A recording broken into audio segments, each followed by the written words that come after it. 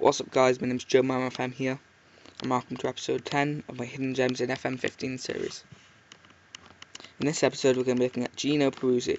He's a 22-year-old Argentinian right back / right wing back who used to play for Catania in the Serie A. Now the reason I say used to play is because I feel as if last year he wasn't a hidden gem, but this year he is. Last year he was a sensation. I remember a save with Southampton where I had him at right wing back and Luke Shaw at left wing back, and they were amazing, and I feel as if everyone was talking about him. But this year you don't hear anyone buying him, you don't hear anyone raving about him at all, but his stats are still, I mean this is just the outline, but his stats are still pretty amazing, and he's available on the cheap.